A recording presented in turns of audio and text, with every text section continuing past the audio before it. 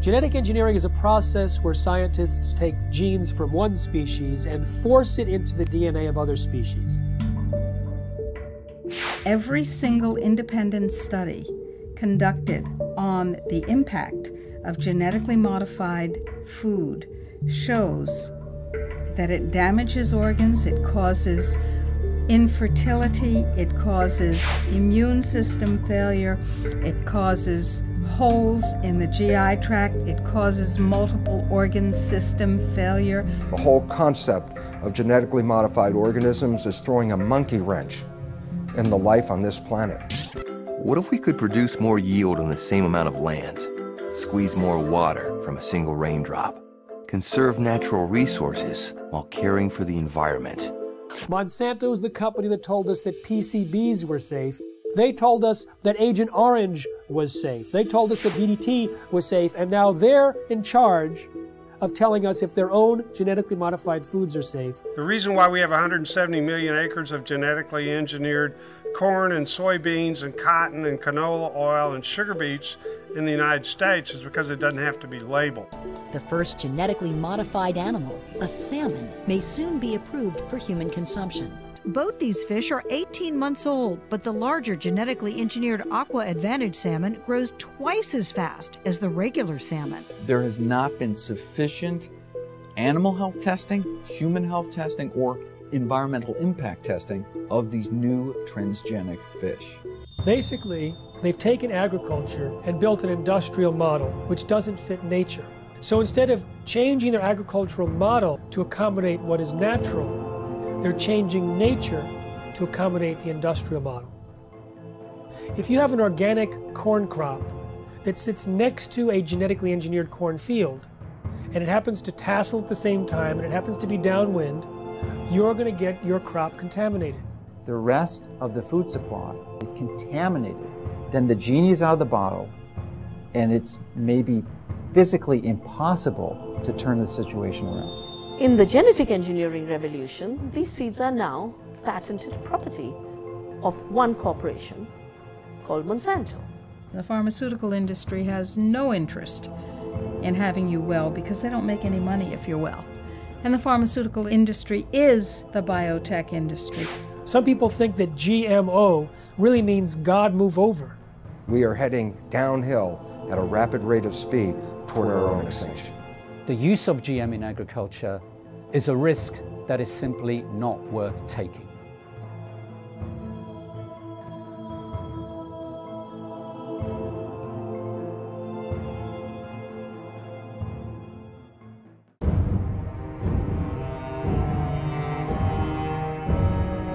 Any scientist that looks into the research or the lack of research on the safety of genetically engineered food comes to the conclusion that these foods should not be on the market. They need another decade or two of research. Monsanto is the company that told us that PCBs were safe. They were convicted of actually poisoning people in their town next to the PCB factory and fined $700 million. They told us that Agent Orange was safe. They told us that DDT was safe, and now they're in charge of telling us if their own genetically modified foods are safe. Because the FDA doesn't require a single safety study, they leave it to Monsanto.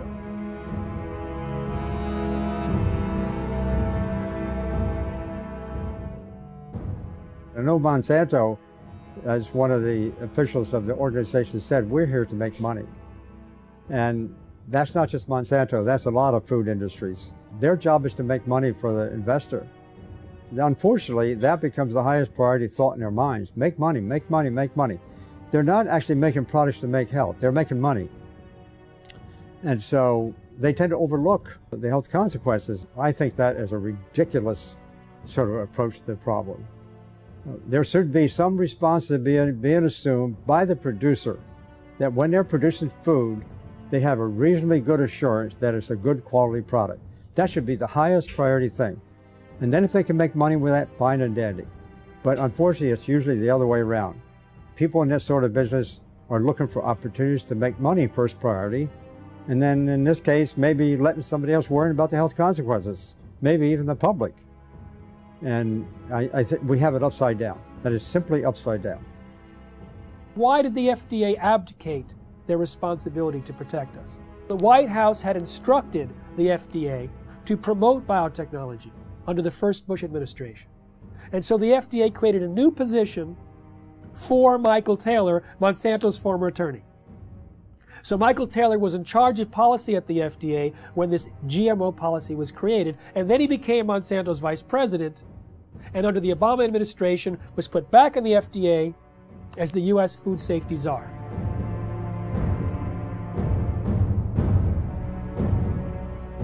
In reality, the overwhelming consensus among the scientists at the FDA were not only that GMOs were different, but that they were inherently dangerous, that they might create allergies, toxins, new diseases, and nutritional problems. They had urged their superiors to require long-term study, and when they saw drafts of the policy coming back to them, they were angry and urged their political appointees to change course.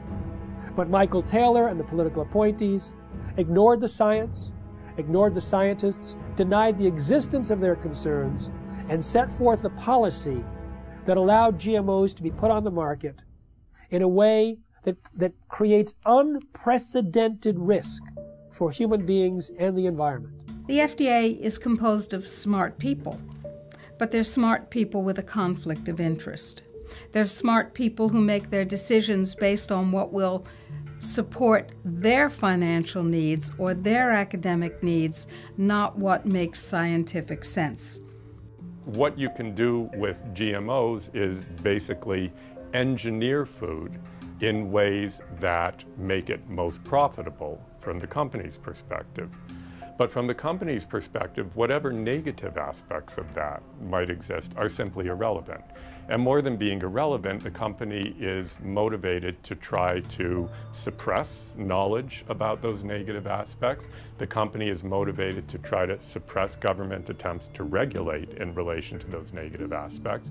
The company is motivated to try to infiltrate government and lobby government. I mean, when you look at the Clinton administration, Bush Sr., Bush Jr., and Obama, you look at various high-ranking positions in the administrations of all of those presidents, you find people who have worked for Monsanto. Most people don't realize that Monsanto has been around for about a century. They've acquired lots of resources, and they are very clever and sophisticated. They know how the game works. They understand lobbying. They understand bribery. They have been effective at essentially stacking the political structure, the federal regulatory agencies in their favor, to the point that it's almost physically impossible to pass any type of federal regulations or legislation, because the people who make those choices have been in the revolving door of Monsanto. They either previously worked for them or they're paid consultants for them. The governments now, wherever they are dependent on corporations. Who are these governments? Who are these companies? Corporations. Telling people what to do, what to eat, what to feed their children. We are people, we're the children of God. We have constitutions, we have our constitutional rights to eat and feed our families that nature produces. They say, no, we don't have that right. In fact, we're going to force that on you. It's the FDA and the USDA who helped lead the charge for these new food safety bills. There's nothing in those bills to protect you. It's there to protect the genetic engineering industry. And unfortunately, if we don't stop this, you won't see organic farmers. The laws in the bills currently are so strict, so arbitrary, that if you are a small organic farmer, you can't meet their requirements for safety. As a result, you'll go out of business. Not a single human being on earth gets up and says, boy, I can't wait to go to the supermarket and buy a GMO food. And why is that?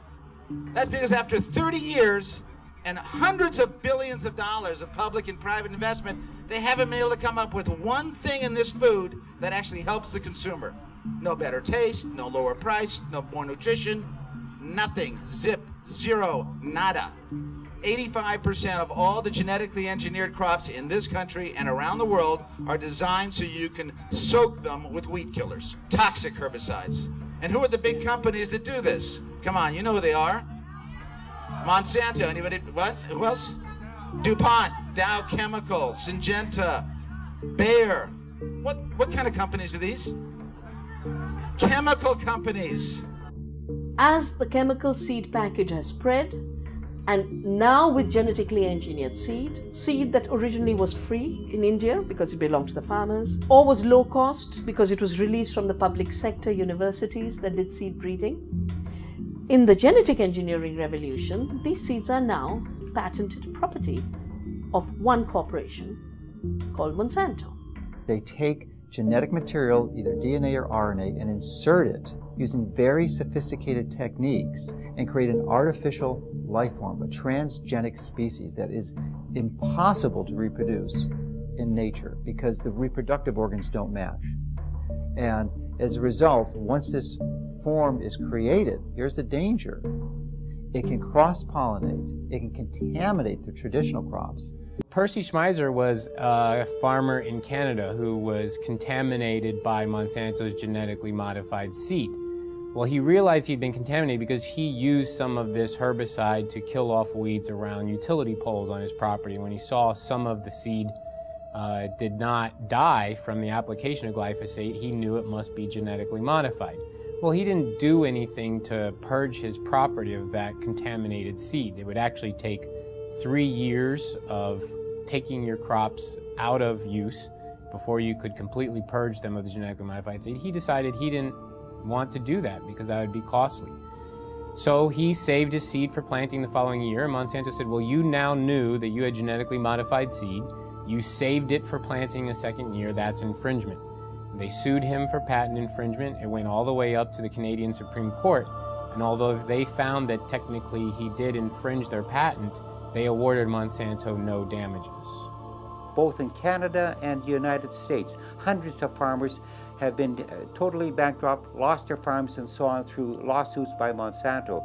So there's a real fear. Now we call it the new fear, a fear culture amongst farmers, where a corporation now, through the rights of patents on a gene, have which is inserted into a seed to make it resistant to a chemical or whatever, is that they lose their rights to use their own seeds or plants. So it's total control eventually that farmers have to go back to a corporation like Monsanto each year to buy their seed because they're no longer allowed to use their own seeds. So as a victim, you basically have to pay for your lawsuit, your damages, and so on. So farmers become victims and they have done nothing wrong because they were contaminated by a neighbor, by whatever means, by pollen flow, by seeds blown in the wind, transportation, and so on. So it doesn't matter how it happens. If you are contaminated, it's over and it's over. It's inevitable that someone who does not want to use their seed will become contaminated. Even the United States National Organic Program standards acknowledge this when they say you won't lose your organic certification if you're contaminated up to a certain percentage, as long as you take efforts to try to avoid that contamination. Monsanto has said that it's the responsibility of an organic farmer to use large portions of their own property to set up buffer zones to try to decrease the likelihood that they'll be contaminated by their neighbors. But that's quite perverse when it's their seed that's the new entrant into the neighborhood. In the mid-90s, the UK government gave about $3 million to a scientist to figure out how to test for the safety of GMOs. That scientist was Dr. Arpad Pusztai, the world's leading expert in his field. He worked at the top nutritional research laboratory in the UK, one of the best in the world. He had about 20 or 30 researchers working with him in 3 different institutes, and his protocols that he was designing were supposed to be implemented into EU law as requirements for the safety assessments of any GMOs to be introduced into Europe. He took a potato that was genetically engineered to produce an insecticide and fed one group of rats the genetically engineered potato. He fed another group of rats natural potatoes, and a third group of rats natural potatoes, plus their meal was spiked with the same insecticide that the GM potato was engineered to produce. So you have GM potato, and natural potato plus an insecticide, and all three had a complete and balanced diet as well. We measured all sorts of things, growth, for example, how these young animals were growing, what happened to their inside, and what happened to their immune system. And it became clear that the GM had a slower growth. It had problems with internal development of its organs, and it certainly knocked out the immune system. Only the rats that ate the GM potato got sick. They had potentially precancerous cell growth in their digestive tract, smaller brains, livers, and testicles, partial atrophy of the liver, damaged immune system in 10 days. What was the cause of that damage? It was not the insecticide, because the group eating the insecticide did not have the problem. It was understood that it was the process of genetic engineering itself and the unpredicted side effects that caused this profound damage to every system and organ studied.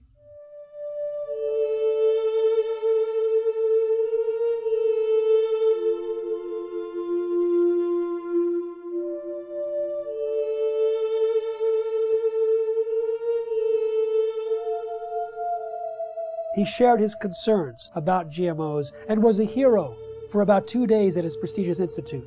The press was going wild. Here was a main scientist who was saying that we should not treat the people as guinea pigs, and that he personally wouldn't eat GMOs from what he understood.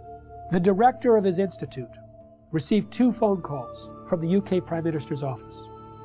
The next day, Dr. Arpad Pustai was fired from his job after 35 years, silenced with threats of a lawsuit. His team was disbanded. They never implemented the protocols. Instead, a campaign was launched to destroy his reputation in order to promote and protect the reputation of biotechnology. We do have all the methods available for testing the safety of GM crops. It will be unforgiven by humanity.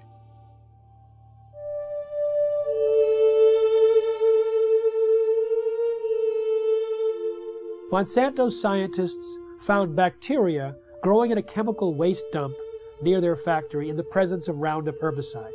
Now, Roundup normally kills bacteria. This bacteria was surviving. They said, great, let's put it in the food supply.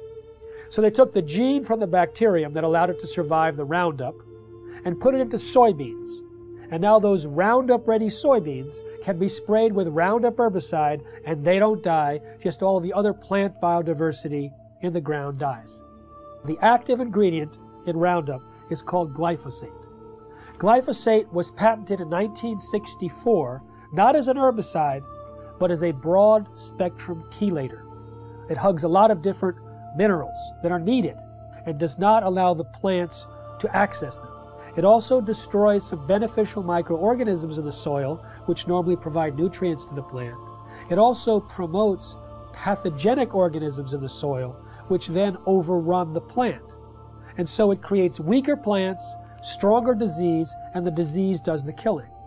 Now, what do the livestock in the United States eat? They eat largely Roundup-ready crops. Roundup-ready soy, corn, cottonseed, canola mash, sugar beet pulp, and soon alfalfa. So a huge percentage of their food intake is Roundup-ready crops. Now remember, Roundup pulls the nutrients out of the crop. It makes them unavailable. So now we have millions of livestock eating nutrient-deficient food. And what do we eat? We eat plants and we eat animals and take their milk. So it turns out it's a perfect storm now, not just for plant disease, but for animal and human disease.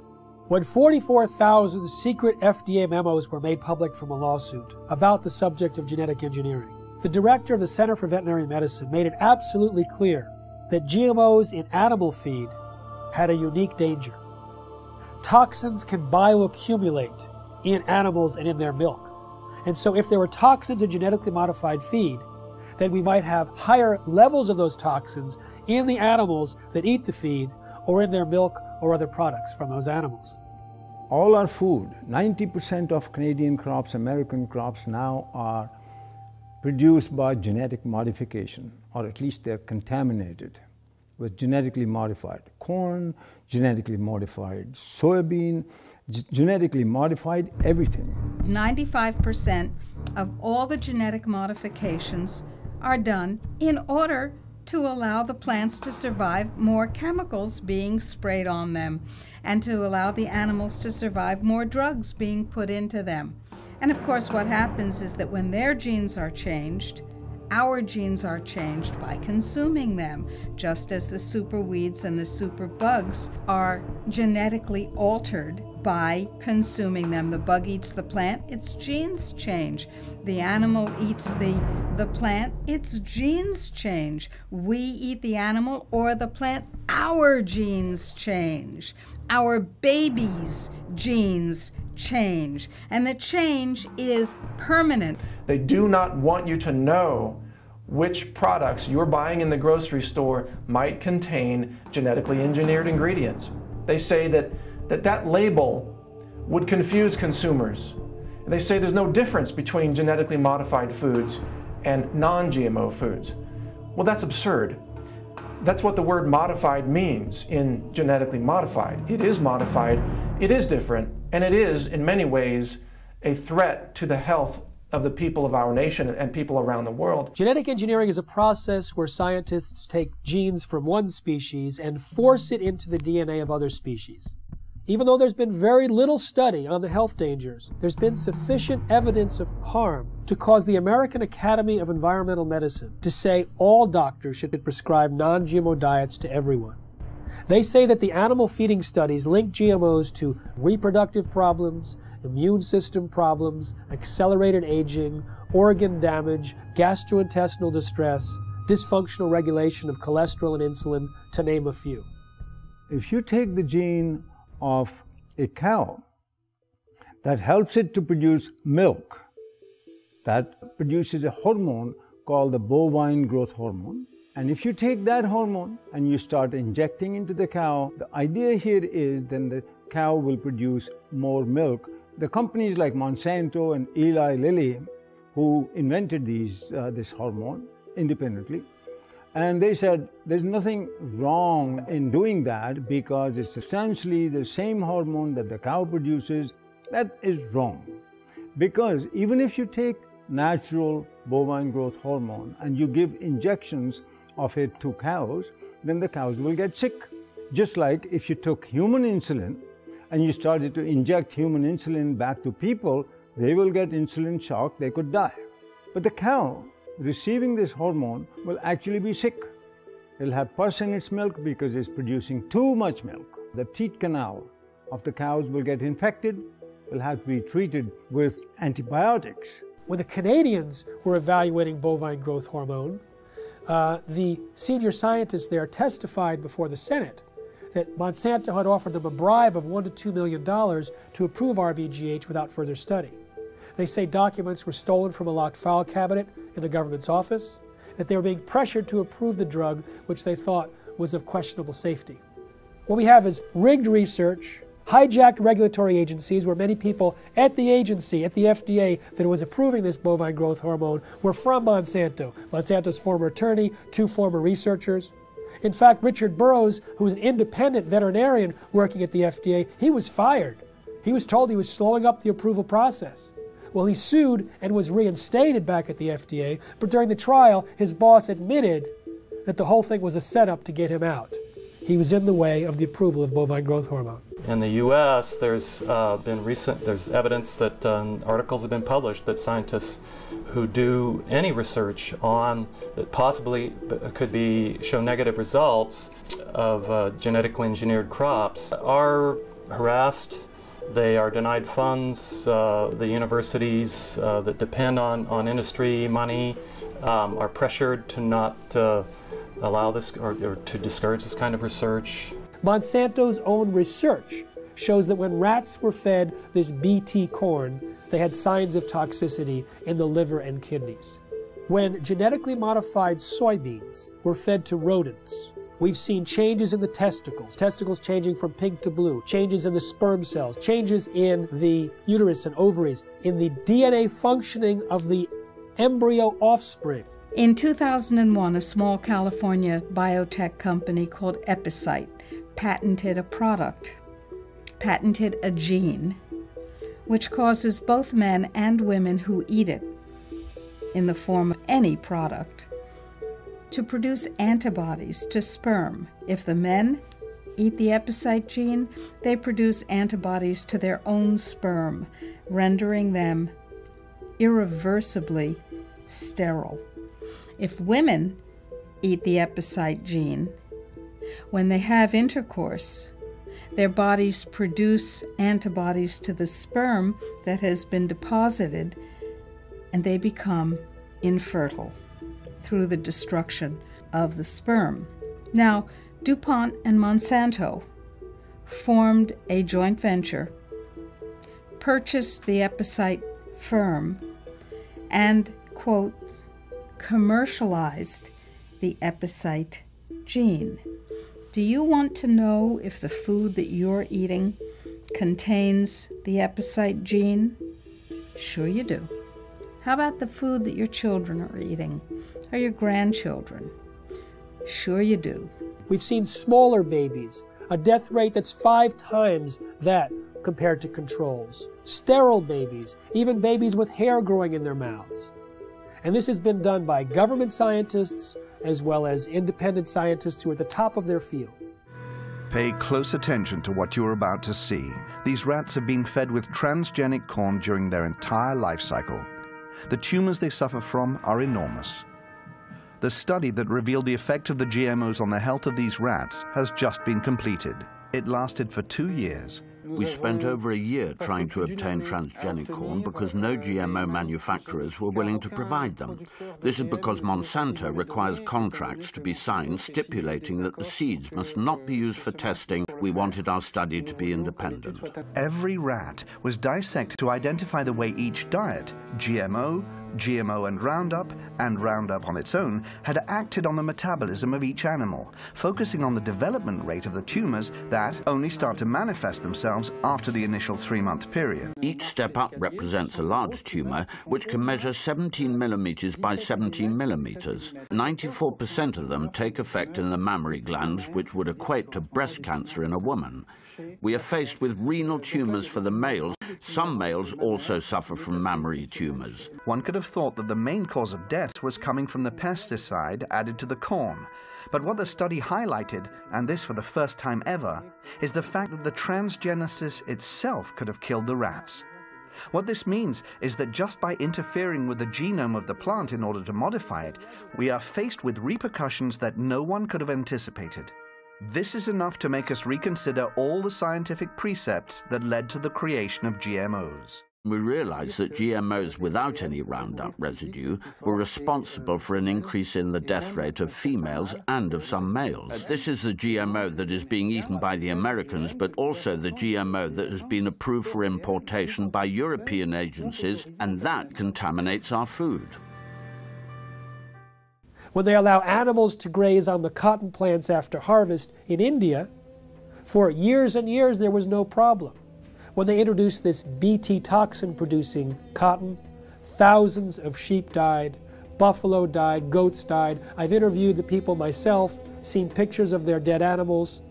These animals were successfully grazing on non-Bt cotton plants for years. In one case, 13 buffalo grazed on Bt cotton plants for a single day, and within 3 days they were all dead. Unfortunately, there's not sufficient follow-up. One small non-governmental organization pleaded with the government in India, please do some research on these animals. The government refused. They pleaded with universities offering to pay for the research themselves. They refused. So this small NGO did their own research. They put 3 sheep in one field with Bt cotton Bollgard 1, 3 with Bollgard 2, and 3 with non-GM cotton. Within a month, all 6 sheep eating the Bt cotton plants died. But 3 eating the non-Bt cotton plants had no symptoms. But their research was dismissed because it wasn't a government agency or a university. So we have a situation where the evidence is there, but it's not being paid attention to because it's being drowned out by the big bucks and the biotech industry with their tobacco-type science and their distortion and denial of the facts. Unfortunately, Monsanto's lobbying power and their financial weight, they are able to use corrupted corporate science, something that I call cigarette science, to get these products slipped into our food stream. The only human feeding study ever published on GMOs showed that the gene that was inserted into the soybean transferred into the DNA of the bacteria living inside our intestines and continued to produce that protein. So if it happens to be an allergen and you're allergic to it, you may be continuously triggered over and over again by the production of that allergen from within inside your own intestines. When we look at the quality of the nutrients in our soil, we see that that has become actually a victim of industrial agriculture, which destroys the microorganisms in the soil and then puts in a few nutrients as if that were enough to provide a healthy diet. It turns out that the current industrial agricultural model was based on surplus military products after World War II. They had extra bomb-making material that worked as fertilizer, so they created the synthetic fertilizer industry. They had excess nerve gas that they could use as insecticides, so they created an insecticidal industry. And by steering the farmers and the land-grant universities and all the population towards these high-input, corporate-driven agricultural models, we actually stripped away some of the health and some of the nutrients that were vital and are vital to the health of the people and of the livestock. The plant's ability to absorb nutrients out of the soil is restricted with GMO seeds and plants. And that's why the nutritional value is going down, and that has become a very big concern. And there's a very big concern that many of our foods that we eat, nutritional value contents have to be rechecked because it has changed. It alters the structure of a plant when you put a GMO gene into a plant. So you no longer have the same type of plant and you've changed the makeup. Monsanto is the only company I know of that doesn't want you to know you're buying something that has their technology inside it. You know, cell phones, computers, automobiles, everything else we purchase, clothing, is branded because everyone wants to know, they want consumers to know that their product is inside whatever you're purchasing. But Monsanto wants that to be a secret. If you go and purchase any of their bags of seed and you look at the back, there's a big, huge box with a big stop sign. And when I first saw this, I thought that meant stop, this seed is dangerous. Don't swallow it, wash your hands after you've touched it. You know, all those health warnings are lower down the bag in smaller font. If you look in the box where the stop sign is, it actually says stop. These seeds are protected by the following patents. Your use of these seeds must be in compliance with the license agreement. You may not save the seeds for replanting, blah, blah, blah, blah, blah. So they object to labeling of food that consumers buy, but they have no problem with labeling their own product with all of their patent numbers. So there's some things that they want the public to know and other things that they don't. Traditionally, the proponents of genetic engineering have stated that there's relatively no risk or essentially no difference between genetically engineered plants and products and conventionally raised products. Well, new studies dispute this quite widely. There was a study done last year in the Journal of Reproductive Toxicology that showed that over 93% of genetically engineered toxins were found in the blood of pregnant women and 80% in the fetuses. So this potent crop toxin is being transferred into the population. Genetically modified soybeans has as much as 7 times the amount of a known allergen compared to non-GM when the two are cooked. With corn, there's a gene that's normally shut off in corn, but it's switched on accidentally in Monsanto's corn, and that gene produces a known allergen. There's also more herbicides used on these genetically modified herbicide-tolerant crops like Roundup Ready soy, and the excessive herbicides might promote allergic-type reactions. Peer-reviewed studies show that there's an association between heavy GMO consumption and serious health problems, including asthma and food allergies. There's also a damage to the pancreas and the production of enzymes that are used for digestion in mice that are fed GM soy. If we take longer to digest proteins, then that means eating genetically modified soy might cause us to be reactive to a wide variety of foods, not just to GM soy. The real risk here, the real concern is that these threats to the food supply are validated. And there is, the GE crops are the predominant crops, and they've contaminated the rest of the food supply.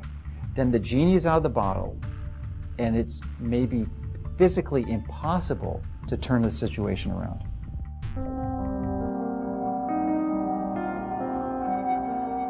There has been no long-term research on the concept or consequences of what this genetic modification does, not just to us, but to the environment. And right now, from all the research that's showing up, it says this has a very negative and profound effect on destroying the environment in which we live. So therefore, I find it senseless that the government would support and condone genetically modified foods without even having the basic research to understand the liabilities involved in creating these monster organisms and putting them into our world. The conversation in Europe and in countries in South America and in Asia is much more sophisticated in terms of its understanding of science, the importance of independent peer-reviewed science that isn't contaminated or corrupted by corporate influence.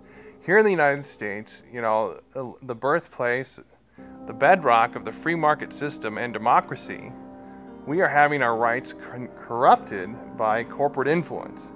The major impact that Monsanto has, their ability to get their products approved with minimal scientific oversight and minimal review of these products for human health testing, is really an abomination. The entire scientific foundation underneath genetically modified organisms is false, because organisms are not genetically determined. And when we understand that, we recognize that the only way to create crops that will benefit humanity is to understand nature herself and learn to live in harmony with it. And this is a completely different approach than humans have had for the last couple hundred years, where we always thought, oh, humans' job was to control and dominate nature. In that process, we are now leading the world into the 6th mass extinction of life on this planet. 5 times in the history of this planet, life essentially got wiped out and started all over again. The 5 previous mass extinctions are attributed to things like comets or asteroids hitting the Earth and destroying the environment. We are now deep into the 6th mass extinction of life on this planet. We are losing species of organisms faster than even in the previous 5 mass extinctions. But the source of the problem is much closer to home than a comet or an asteroid. Science has recognized that it's human behavior that is undermining the web of life. Rather than trying to control nature, our mission is actually how to learn to live in harmony with nature. The FDA, which treats the American people as slaves, knows that if people knew the truth about how healing their foods can be and how dangerous the processed foods really are with all their chemical contaminants and their genetic modification, if people knew the truth, they would demand food freedom. They would demand access to healing herbal therapies and healing dietary supplements. They would demand that the FDA back down from its intimidation campaigns that have been leveled against producers of dietary supplements and herbal remedies and raw dairy products and so on. The people would demand that if they knew, and that is why they are kept ignorant under this campaign of disinformation currently being waged by the FDA. I've been vigorous in my opposition of these strategies that these large corporations use to use their influence for their benefit. And as a result of my positions, I'm frequently criticized by their own local networks, the skeptic networks and such. And they're also their ability, because they are so politically connected, to use the federal regulatory agencies to come after me personally, to file claims against, or statements against my company, and also to criticize me such that it can be viewed in most of the traditional media to skew the information, the truth of what we're saying. They twist the tables. It looks like we're the bad guys when actually nothing could be further from the truth. We're just seeking to help people understand what the true reality here is, and give them the tools to make that distinction and give them the right to know. In the early 2000s, Monsanto and the biotech industry vilified a scientist for his linking of Bt corn to a decrease in monarch populations. 2 years ago, another research paper came out confirming that yes, Monsanto's Bt corn and their Bt cotton products were actually reducing the habitat of monarch butterflies. Monarch butterflies are the canary in the coal mine on the prairies in the Midwest. Of the major impacts, the negative environmental impacts that these products are having. The large-scale cultivation of GMO crops can harm biodiversity in a number of different ways. One is that in the case where the crop is engineered to be tolerant to a herbicide, such as Roundup or glufosinate, then the application of high doses of these weed killers destroys the weeds upon which other organisms normally would be consuming. So the insect population is reduced, and then there isn't the insect population upon which the birds are also consuming.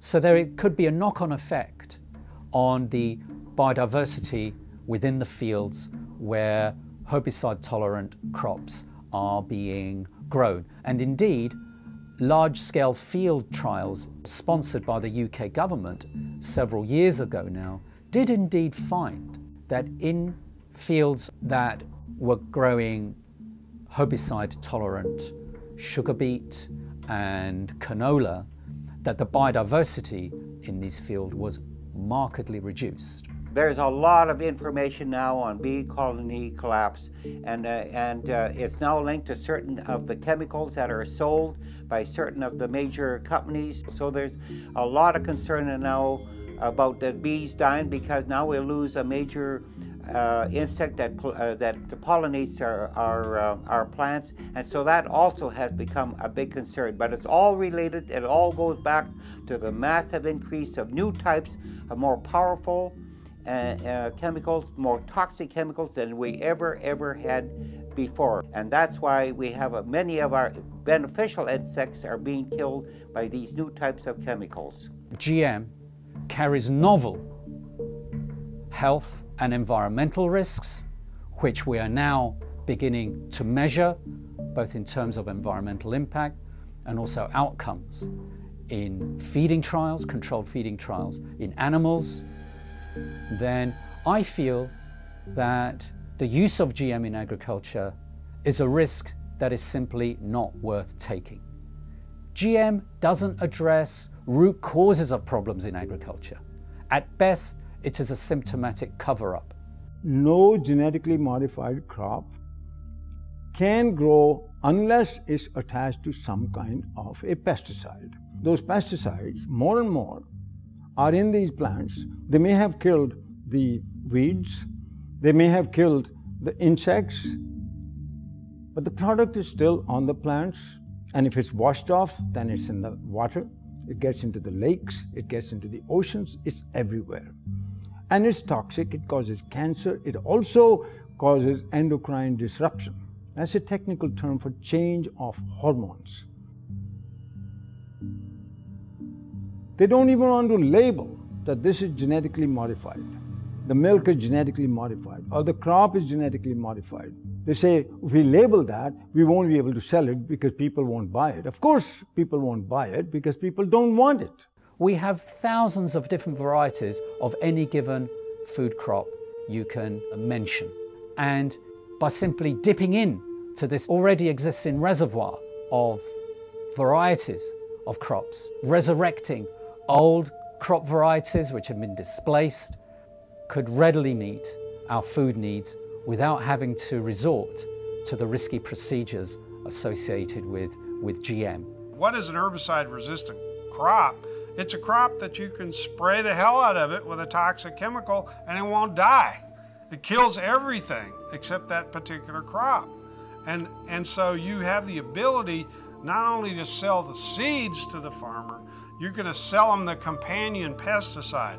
So you get two sales for one, and they're going to have to come back to you every year and get them because once you start applying these poisons on this scale, your farmland is so devastated that to convert to organic, for example, is economically difficult. The most comprehensive analysis of GMOs shows that they actually reduce yield.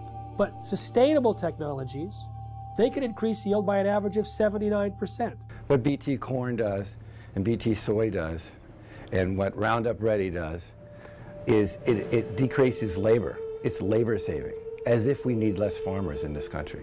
And we have a limited planet. So more people farming is the key to higher yields, not chemicals.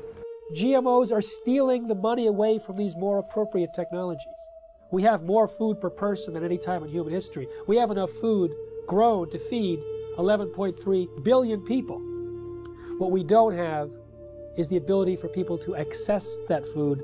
And so it's not a silver bullet of increased yield that the biotech industry tries to sell us. The ISTAD report proved that organic and sustainable agriculture had the same and higher yields than conventional, chemical-intensive, genetically engineered crops.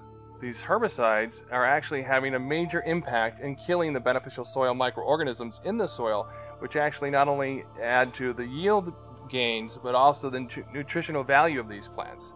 Cotton production has increased in this country because of acreage, not because of the BT technology. Rice and wheat production increased in India because of irrigation acreage.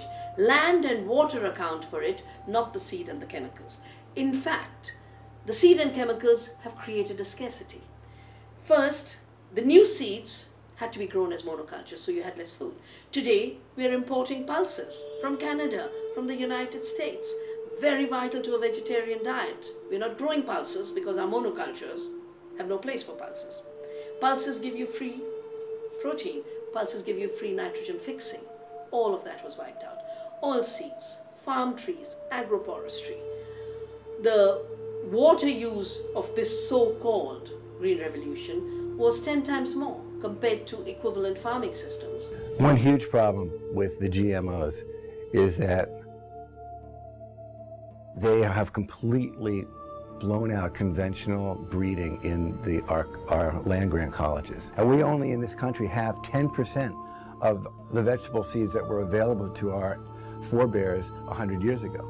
Our seed stock is going down the toilet, and we can't even use our land-grant colleges to breed in a standard way because there's no money for it. And that is a huge, huge, huge threat to the future of agriculture, to lose the skill of breeding standard, which is in fact what all that food you see on your grocery shelves, all those vegetables came from thousands of years of farmers sharing their seeds. As a result of the loss of beneficial soil microorganisms, not only have the yields gone down, but there has been a dramatic increase in the rise of crop diseases, which are infecting corn and soybeans in the U.S. We're sacrificing, our soil just because it's an easier way to farm. And trying to convince ourselves it's more economical, but it's not. I'm seeing neighbors' fields who've been doing this stuff for 15 plus years. They can't get rid of a lot of weeds now. These weeds are getting resistant to the glyphosate herbicide, so farmers are upping rates. More herbicide. But then all of a sudden that's not doing it anymore, so you have to switch herbicides. So now the soil is just more and more and more full of poison. So there's going to be more sickness in that field. It's going to be more susceptible to diseases, insects. It won't make it through drought periods as long. The same crops side by side, right across from each other. The natural plants are going to make more over time. And you have a soil that you continue to poison, nature's going to win. In 2006, Cornell University released a study on soil degradation that stated by the year 2050 that 30% of the land that's already cultivated will be unfarmable. Now the thing about Roundup and glyphosate is that it stays in the soil for months or years. and it continues to cause the reduction of available nutrients and the promotion of these diseases. And so people like Dr. Don Huber from Purdue University, have identified more than 40 plant diseases that are on the rise in the U.S. because of the overuse of Roundup and other glyphosate-based herbicides. Now, it pulls these nutrients out of the food supply for months or years. According to Reuters, in 2007, there was about 184 million pounds of glyphosate herbicide used in the United States. Now, that's one of many, many years, hundreds of millions of pounds, which means hundreds of millions of pounds of nutrients have been tied up and taken out of the food supply. When we have a company like Monsanto that says, I don't care what nature says, I'll create the crops that I want, and we look at what happens, we see another step, another process in our own demise. This is a very powerful enemy, a classic David versus Goliath challenge. And there's the only way we have any approach, any possibility of ever winning this thing is if we work together as a cohesive group. The whole concept of genetically modified organisms is throwing a monkey wrench in the life on this planet. And until we change that, we are heading downhill at a rapid rate of speed toward our own extinction.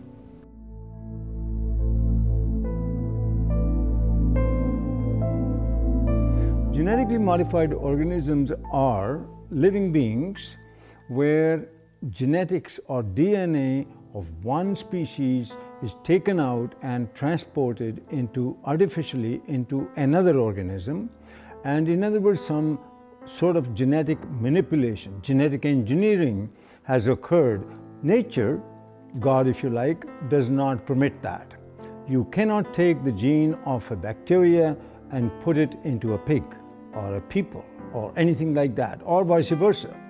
They've put spider genes into goats in the hopes that they can milk the goat to get spiderweb protein to make bulletproof vests. They've put cow genes into pigs and made cowhides on those pigs. They had what was called an enviropig, a pig that would have manure that was less toxic. They can create these featherless chickens to kind of better live in these tight battery cages, these small barren wire enclosures extending down long rows and often windowless sheds. It can be 1 million birds in a single shed. How do you do that? Well, without them overheating, where you have this mass ventilation fans. But another way, you just take off their feathers. There's a genetically modified salmon that was created by Canadian researchers that was tested up in Canada.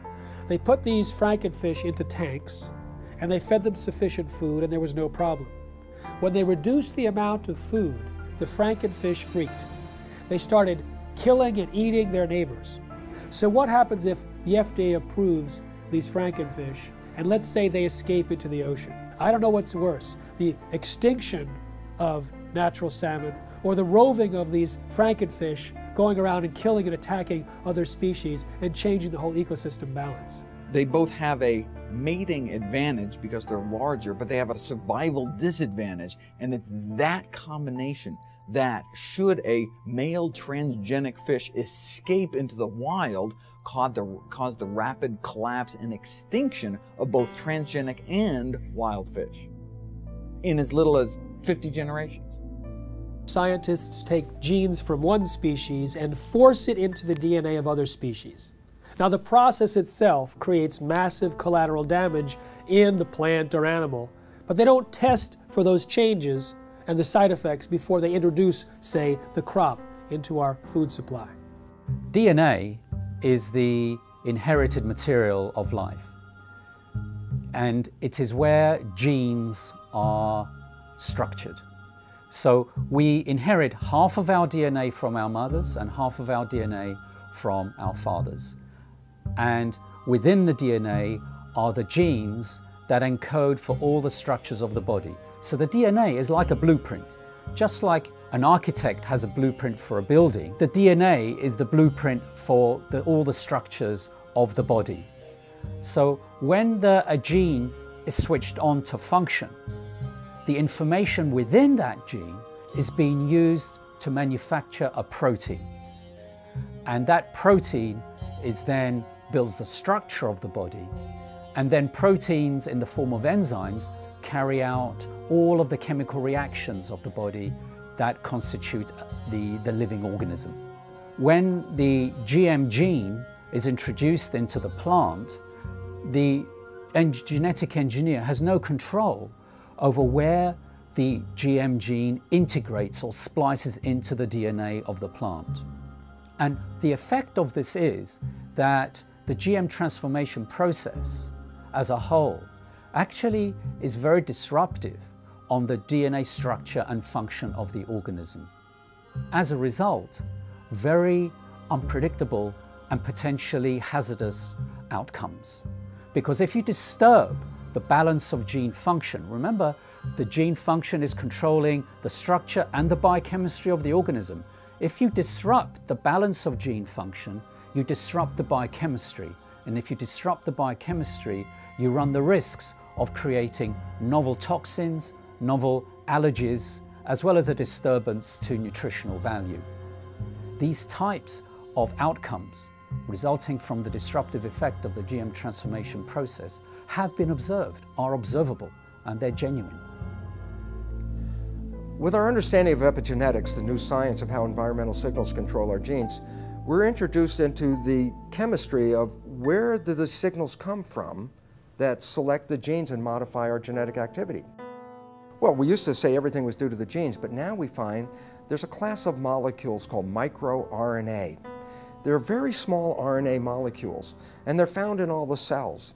And these microRNA molecules are molecules that adjust the reading of our genes. And well, a new understanding has been found about the microRNA molecules. And when we eat food, the microRNA from the food is picked up by the digestive system and not broken down. The microRNA is taken into our own body intact. And now what they followed is the microRNA from food ends up in our own cells, like in our liver and other cells in our body. And these microRNAs still have the same function. They change our genetics and they change our readout of our genome. And the significance is profound. It says when you eat genetically modified foods, we are eating a new class of microRNAs that have never really been in the world before. And yet, these microRNAs are picked up by our biology and adjust our own genetics. So, in a sense, the old story, we are what we eat, actually now has a biochemical foundation.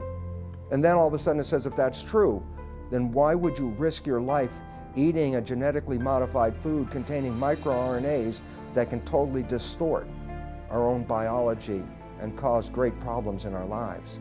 The process of genetic modification is a completely irreversible process.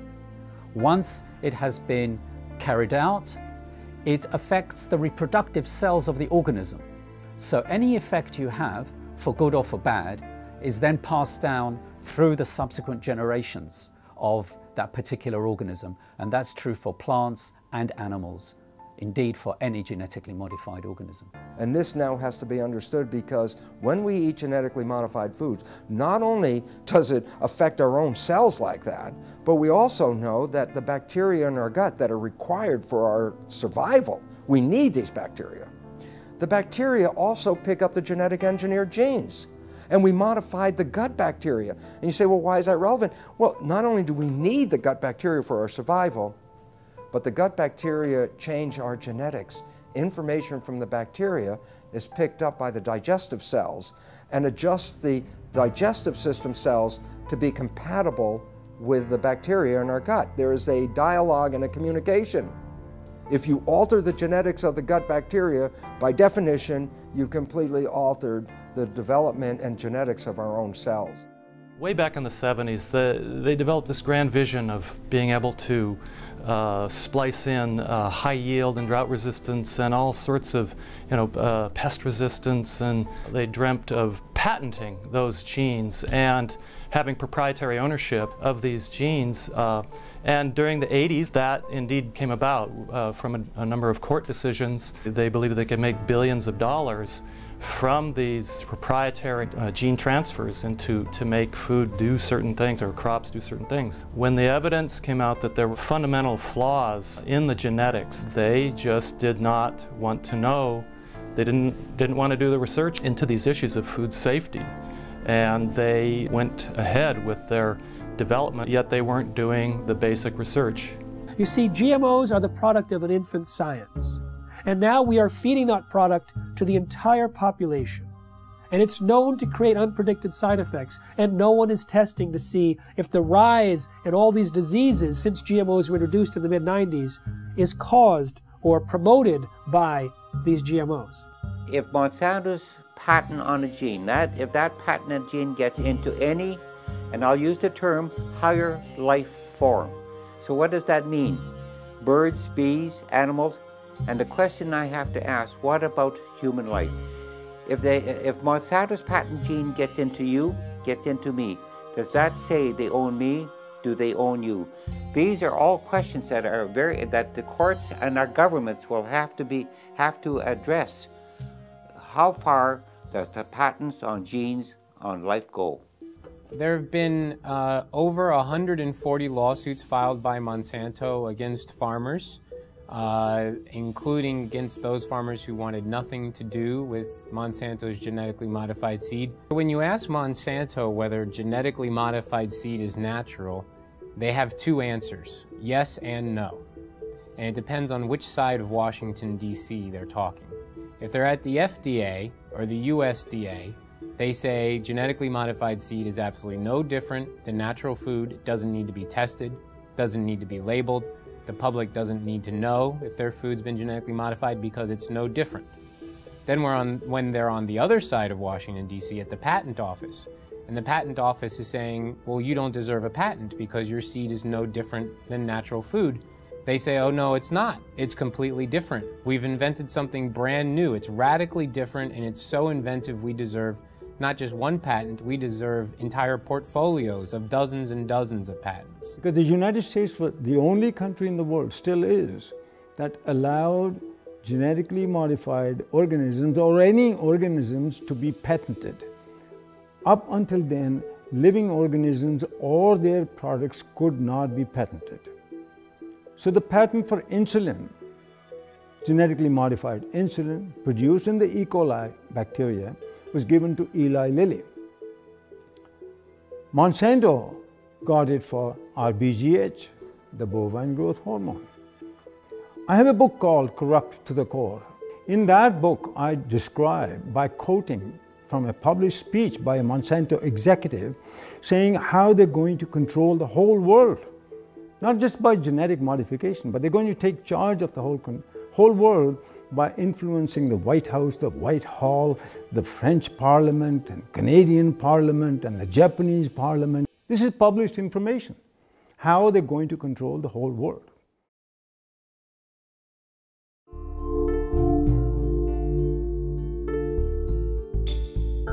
American people are beginning to become more aware and wake up to the fact that their government has been corrupted by corporations and the food that they're feeding themselves has possibly serious human health risks. In the European Union, where labeling is required, there's almost no genetically engineered food on store shelves, in restaurants. There's almost none of it planted. Today, more than 50 countries around the world allow labeling of genetically engineered foods.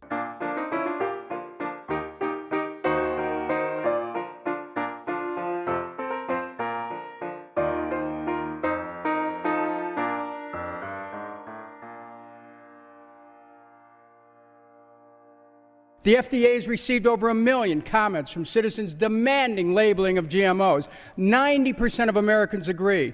So why no labeling? I'll give you one reason. The influence and the corruption of the political process by Monsanto. If you have an organic corn crop that sits next to a genetically engineered corn field, and it happens to tassel at the same time, and it happens to be downwind, you're going to get your crop contaminated. In fact, even the seed stocks are becoming contaminated. I should have the right to be a conventional farmer. You should have the right to be an organic farmer if you're right. But if we have GMO farmers, you no longer, remember this, you no longer can have an organic farmer, you can no longer be a conventional farmer. You'll become a GMO farmer whether you like it or not. An expert in air pollution calculated how far corn pollen could travel in 24 hours, which is the maximum time that it can remain viable to cross-pollinate. It could travel under certain weather conditions over 500 miles. They want the public to sit down and not think about what happened before this piece of meat got on my plate. What happened before this glass of milk sat on the table? We have an ethical responsibility, I believe, not just to other humans and to the future generations. We have an ethical responsibility to all living creatures. We have increasing numbers of retarded and autistic and genetically damaged people among us. We have increasing numbers of lethal allergies and potentially lethal allergies that coincide with the introduction of genetically modified food. We have increasing amounts of autoimmune problems. We have increasing amounts of pretty much everything. The pharmaceutical industry has no interest in having you well because they don't make any money if you're well. And the pharmaceutical industry is the biotech industry, and it is the agrochemical industry. Thousands of doctors are now prescribing non-GMO diets to every patient. In fact, the American Academy of Environmental Medicine urges all doctors to do so.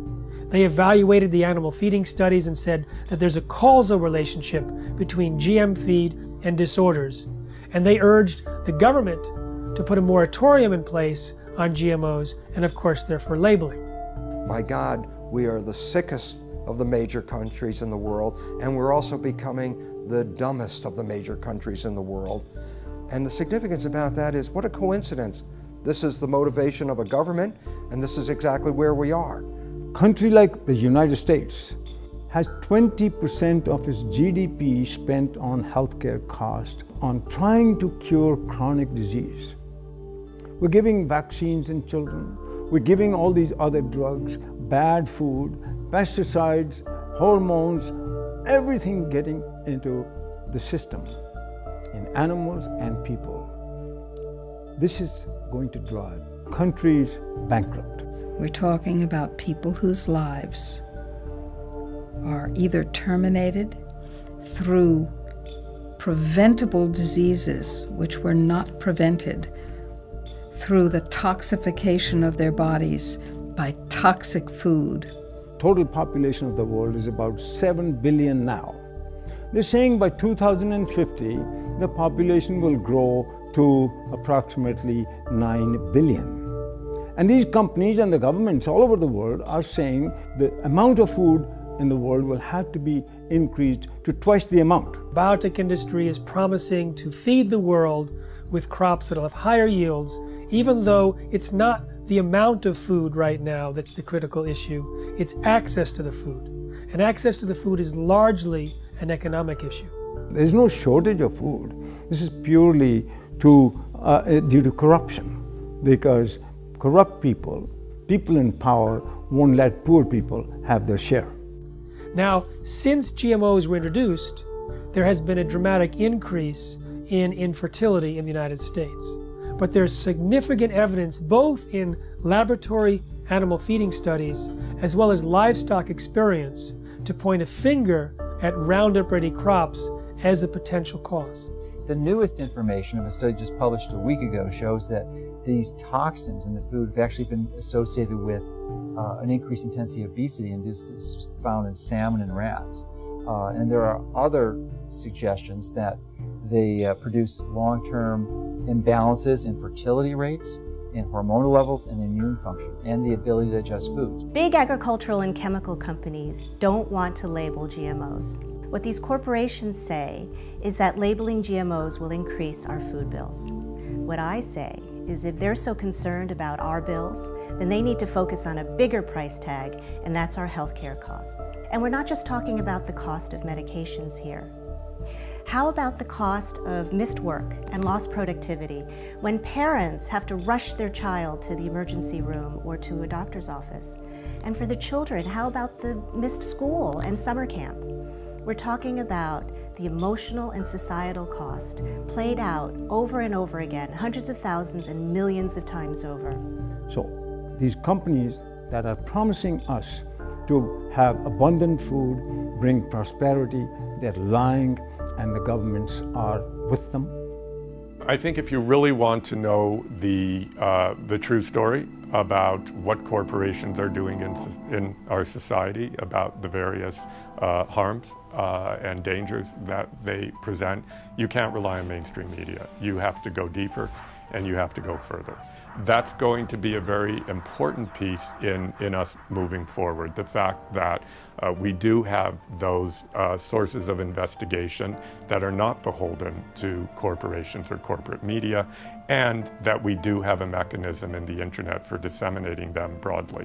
We have this sort of common enemy that has allowed the profession, the healthcare professionals and the journalists and a whole variety of individuals and media sources who you wouldn't think would be aligned, and typically many of us have disagreements on certain issues, but we've all come together to realize that this is a very powerful enemy, a classic David versus Goliath challenge. And there's the only way we have any approach, any possibility of ever winning this thing is if we work together as a cohesive group. So what you see is Monsanto genetically contaminating crops, monopolizing seed and destroying biodiversity, turning farmers into serfs through this indebtedness, corrupting government, undermining law and regulatory process, and worst of all, polluting scientific knowledge. They're polluting genetically, they're polluting politically, and they're polluting epistemically. They're even stealing our minds. Through the food we eat,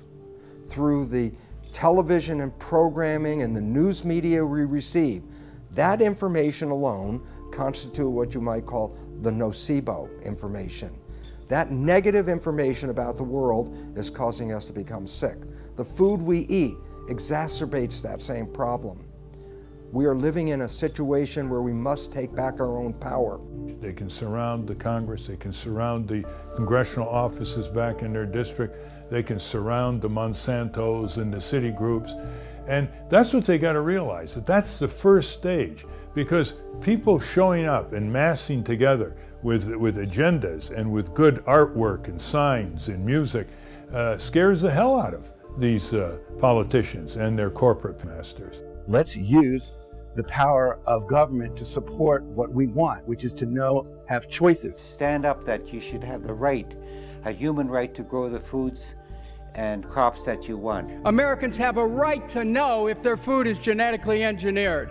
It's time for labeling. It's time for people to know how their food is being produced. It is completely pro-capitalist to have things labeled.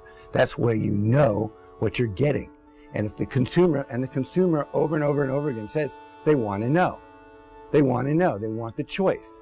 But producers are freaked out because the choice is not going to be for them.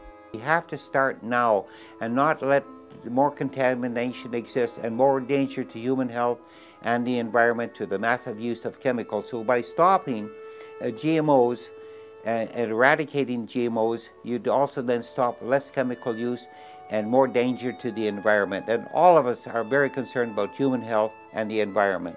What's going to get your children through this and your grandchildren's generation? What are we handing off to them? What are we passing down to them?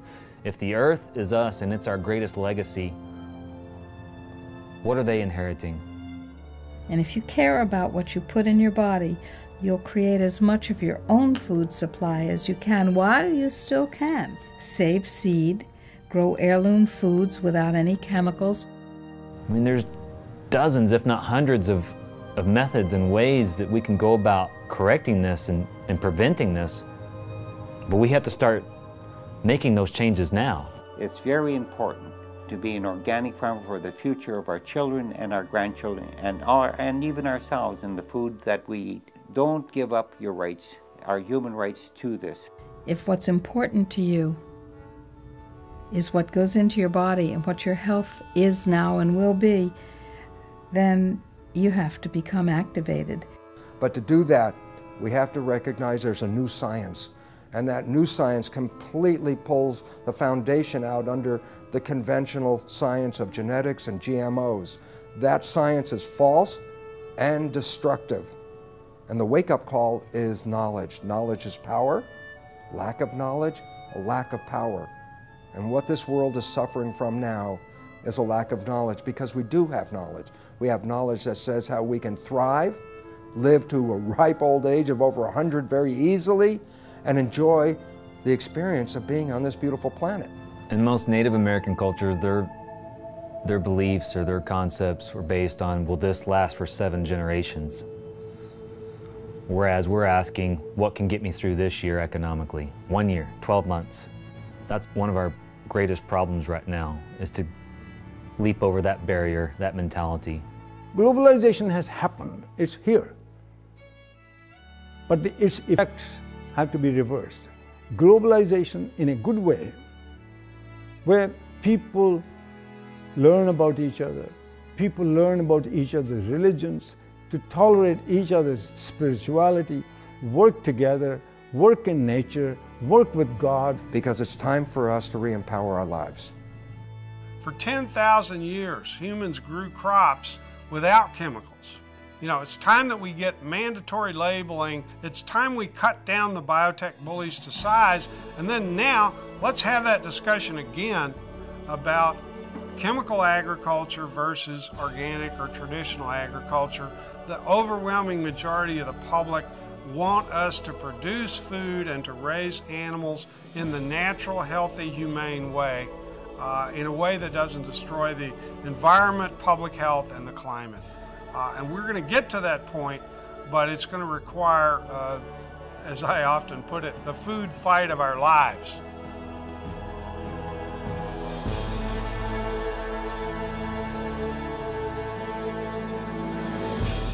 I'm looking at the food that's in the grocery store. They say it's safe, everybody eat more. On second thought, I don't really know if it's made with those GMOs. So I'm looking for the non-GMO label. Before I bring it home, I put it on the table. I want to know if it's verified, so I don't harm myself with genetically modified. They don't want you to know. Poison they grow. Profits they show. From those GMOs. Seeds that they sow. Gonna hurt us, we know. Told them to go. Say GMO, no. Hey, look. I don't want to eat poison. I don't want gene mutations at my dinner reservations. It's a food abomination. What they're doing to this fast food nation. They take artificial gene combinations, inject them in seed variations so they can grow their frankenfood imitations, while the side effects cause medical patients. Keep the profits alive while they're spraying on the food with name brand herbicides, and all the while they're spreading their lies. Monsanto destroy our farmers' lives, and the FDA just keeps it all going, saying it's safe even though they all know it's just poison, stealing away your life, and that's what you eat, genetically modified. They don't want you to know. Poison they grow. Profits they show. GMO, no. Seeds that they sow. Gonna hurt us, we know. Told them to go.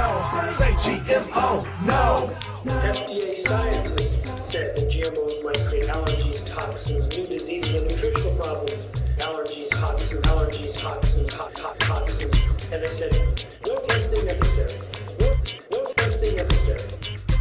GMO safety, that's a corporate myth. If you don't believe me, listen to Jeffrey Smith. He's the man with the plan, gonna do what he can to help us all get those GMOs banned. But we need you to lend a hand, take a stand against this food stand. It's a mission for the health condition worldwide, cause we don't wanna live genetically modified. No testing necessary.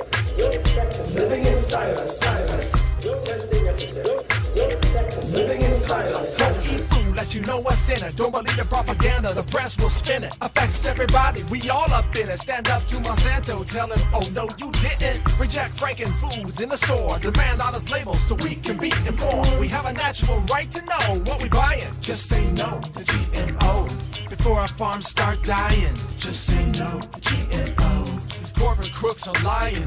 Just say no to GMO. This time we're not complying. Just say no to GMO. We just not buying it. Just say no to GMO. No testing necessary. No insecticide. Just say no to GMO. No testing necessary. No insecticide. Just say no to